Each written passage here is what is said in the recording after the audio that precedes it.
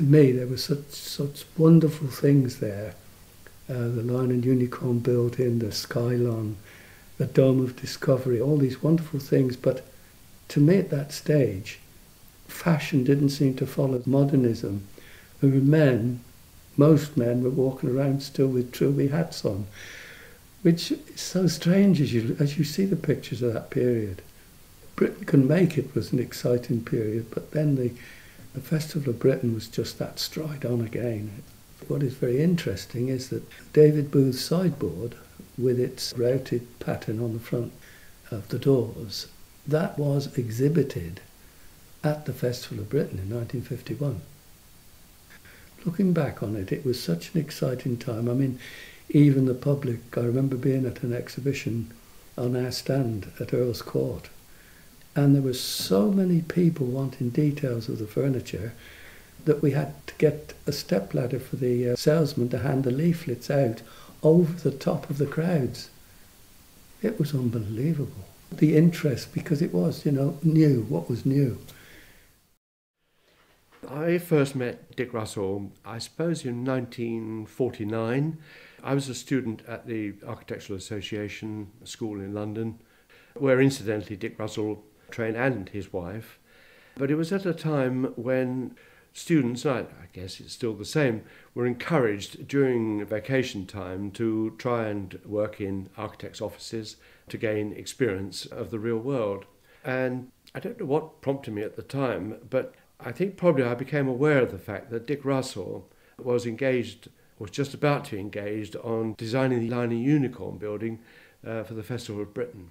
And I thought, well, that would be a very interesting office to get some experience. I don't know why I thought I was going to be able to get a job, because there was Dick Russell, Professor of the Royal College, in charge of the School of Furniture and Product Design, and there must have been any number of students who would have liked to work in his office during the vacation. But anyway, I pestered the life out of the poor man, and eventually I went to see him, and he said, well, you better come, a bit reluctantly. So I went and had this enormous good fortune to be working in a very, very junior way on the Lion and Unicorn building at the Festival of Britain, which in itself was a very, very exciting period. I mean, coming post-war, after years of austerity, I mean, it was a very exciting project. It took to London, and London took to it in a very big way.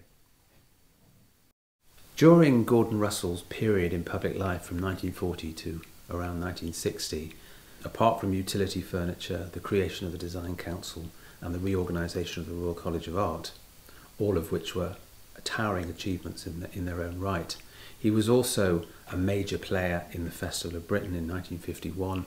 He was responsible for pavilions, a showcase of British wares, and the whole idea of the Festival of Britain was to show that Britain, even though it was beginning to cede territories, its empire was beginning to ebb away, but it could still be in this new post-war era of trade and technology and progress. Britain still had something to say, and it was an incredibly optimistic statement that was devised with the Skylon and all these wonderful pavilions, and Russell was right in there, orchestrating, curating, doing what he did best, which was making connection and making things happen. I think he was very disillusioned, and his own writings record that fact, that after the optimism of the Festival of Britain, the Labour government was gone within months, the Conservatives came in, and there was a period of austerity during the 1950s and paternalism, and a lot of that optimism evaporated, and he was very disillusioned by that.